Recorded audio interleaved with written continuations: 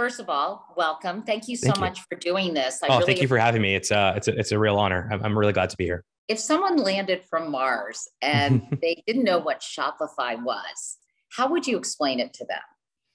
I think the best way to explain Shopify is it just makes it easy to turn an idea into a business.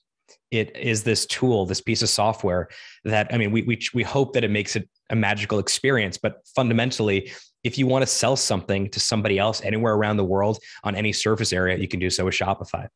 And one of the things that I think gets missed about it, because we're trying to become the entrepreneurship company, is that if you sort of pretend for a second that Shopify was a single retailer and you were to aggregate all our stores, we'd be the second largest online retailer in America after Amazon. And the reason I say that is because the cool part about doing that is when you sign up for Shopify today, the payment rates and the shipping rates and the functionality and the technology that you get, these are things that unfortunately were out of the hands of small businesses pretty much until a couple of years ago. And so now starting a business, it's a lot easier. You're able to scale it a lot better, and it sort of reduces the barrier to success. But you still have an independent business where they're your customers, and you're not renting them from some big marketplace. So I think Shopify is a sort of entrepreneurial magic wand. Shopify really provides the infrastructure for a small business and kind of soup to nuts. Let's say I decide I want to sell Katie sweaters. So many people have these ideas in the showers in the morning. They're just they're like, what, I would love to do. That's and by the way, a lot of great, yeah, exactly. A lot of great ideas come in the shower in the morning. But most people, when they think about those things, the second thought after they have the idea is, well, it's too complicated, or it's too expensive, or I'm not an entrepreneur, I don't really know how to do this. And we actually think that those shower ideas, when you're an aspirational entrepreneur, those are often some of the best ideas. When you look across some of Shopify's biggest stores, they started as ideas in the shower. And so the next step you would do is you would just go to shopify.com, and for $29, we would walk you through the entire process of building a business. And if you know how to use email, you can effectively build a store on Shopify within, an hour or two. And that, we think, is not only incredibly democratizing, but is incredibly fun as well. One of the coolest parts about being an entrepreneur now in sort of modern times is not only is the cost of failure as close to zero as it's ever been, not only is it as easy as it's ever been and inexpensive, but also there's a term called DTC, direct to consumer. And it's sort of a business model whereby you as the brand can connect directly with the end consumer. I don't think that's a fad. I actually think that's where retail is going. And if you think about, 20 or 200 years ago, the baker sold their bread to the end consumer. The cobbler sold their shoes to the end consumer. And so I think we're going back in many ways to having this really authentic, interesting relationship between the brand, the entrepreneur, and the person buying from them. Tell me a little bit about Shopify's origin story. Mm-hmm. How did it come to be? About 16 years ago, we were trying to sell snowboards on the internet. And we live in Canada. Toby, our founder, had moved to Canada from Germany. He met a girl, and it's not easy for a new immigrant to get a job. But one of the opportunities as a new immigrant in Canada is you could start a business, even though you can't seek employment. And so he's in Canada. He likes to snowboard, and he decides that he wants to sell snowboards on the internet. And back in 2004 or so, 2005, there were two ways to sell a product on the internet. The first way was to sell on a marketplace. So you go to, some large marketplace, eBay, for example, or Etsy or something like that, and you would sell your products on the marketplace. And that was a very inexpensive way to sell a product online. The only problem with that model was you effectively are renting customers from that marketplace. You don't have a direct relationship with the person buying your snowboards. And so it's very difficult for you to build your own brand, because pretty much every one of those, those snowboard pages kind of look the same. There's no way for you to stand out. So that was one option. The other option was you would pay some very large software company, like an IBM type company, $1 million or more, and they would help you build your own custom online store. And that's sort of what, the Walmarts of the world did, or some of the big retailers did. They would go and pay some big software company. And so Toby was frustrated that there wasn't a great way to build a beautiful, scalable, easy to use online store to sell the snowboards. And so, being a computer programmer by trade, he decides to write a piece of software to allow him to sell these snowboards. And around that time, and so by the snowboard business does well. It's called Snow Devil. It sells a lot of snowboards, but people begin to ask him, hey, can I use the software to sell my products? Can I use the software to sell whatever products is more meaningful to me? My version.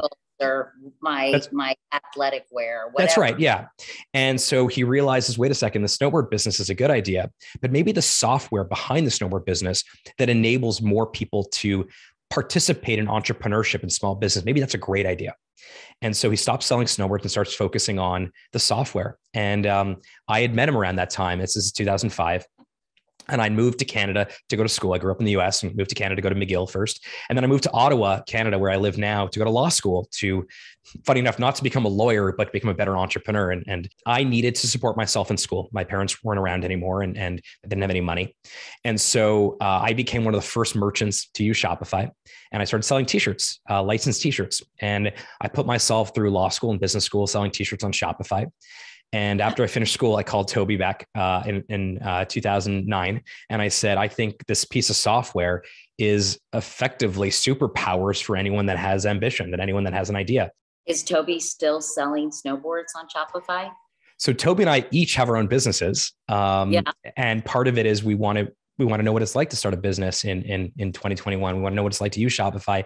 And so Toby has a sock business on Shopify that he never talks about because he's a little more, he just doesn't talk about a sock business.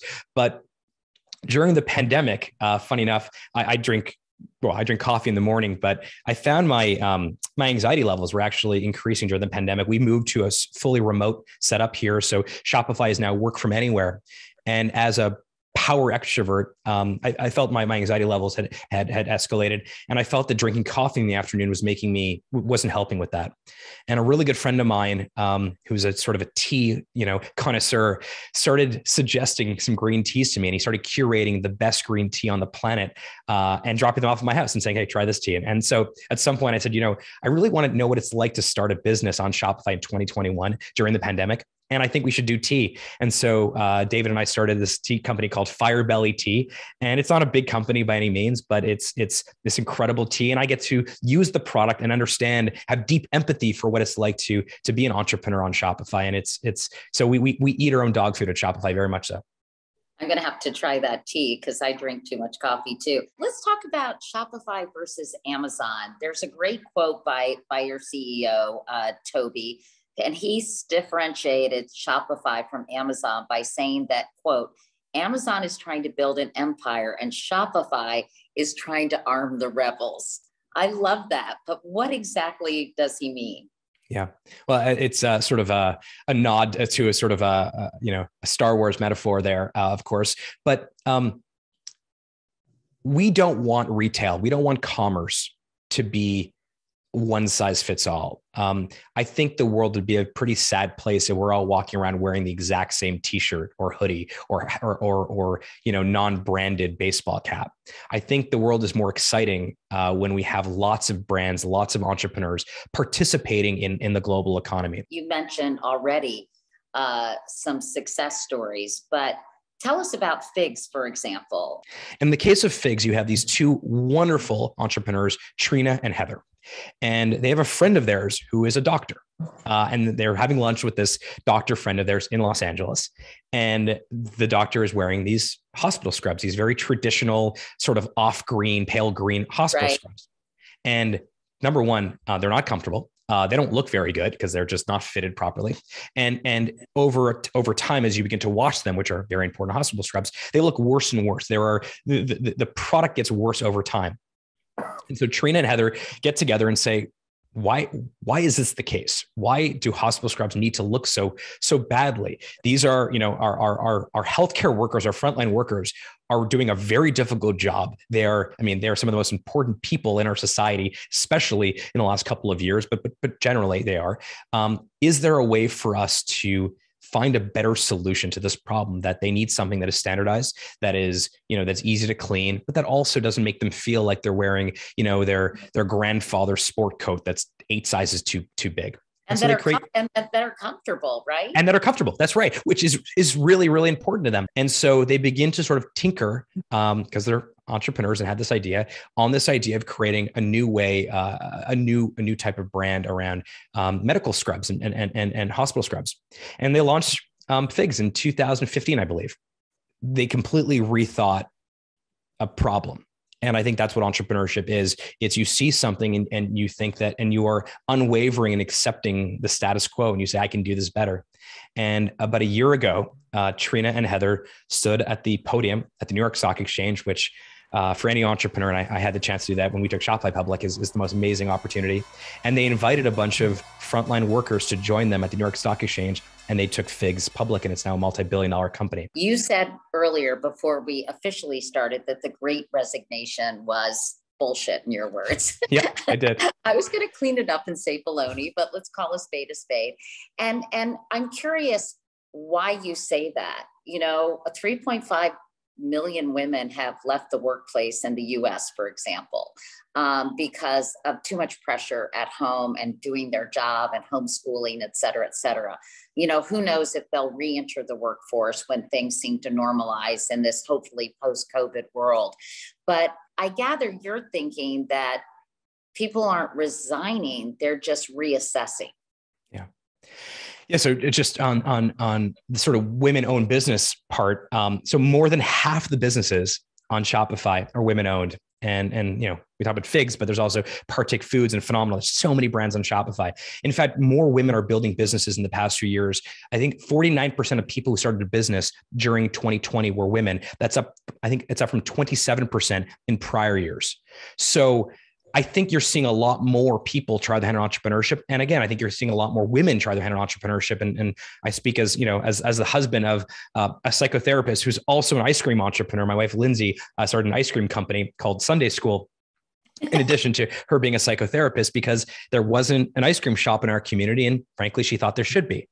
But this great resignation, I think, has been completely misunderstood. I think that people left the workforce because, yeah, I mean, some of them were disenchanted with office life, but some of them actually recognized that they wanted more, that their life's work was important to them, and they have more options now.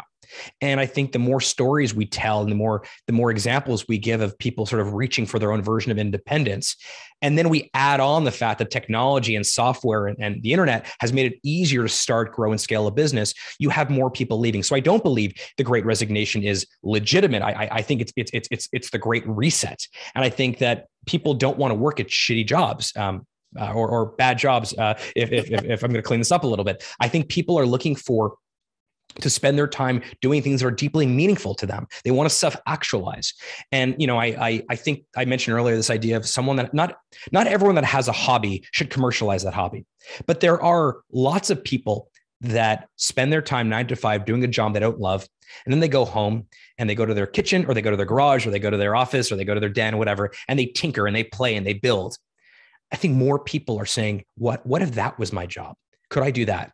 And I think 10 years ago or 20 years ago or 500 years ago, you couldn't necessarily make that change because it required a lot of money and a lot of experience. So you think this is a permanent mind shift, and that once the pandemic is behind us, do you think this fuel that is exciting entrepreneurship all over the world will wane, or do you think this is here to stay?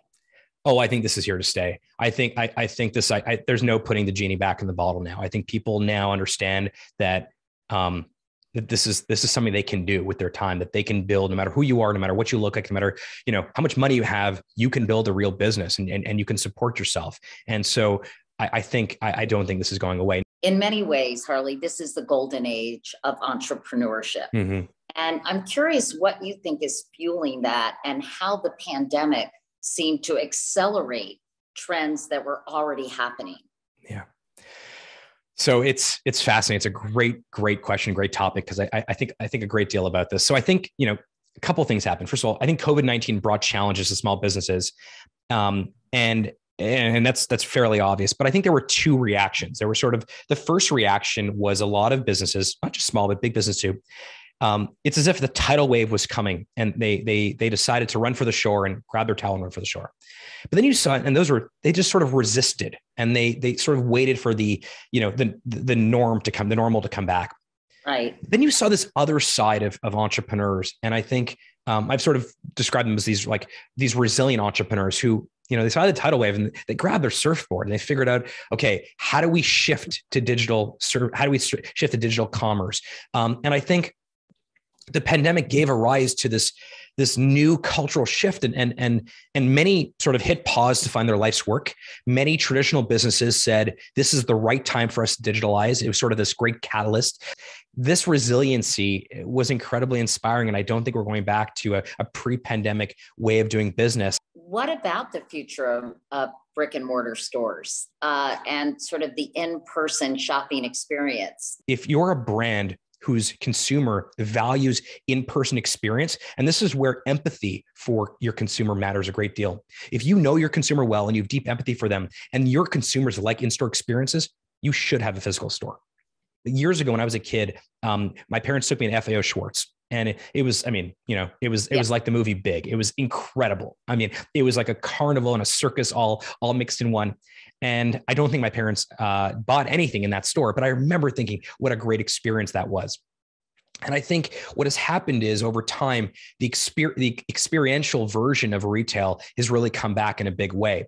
Trina and Heather from Figs recently told me that one of the things that they're doing is they're actually helping some of their consumers find jobs, and they're actually helping connect hospitals that are looking for healthcare workers with healthcare workers. And rather just selling them, medical scrubs, they're actually playing matchmaker from an employment perspective.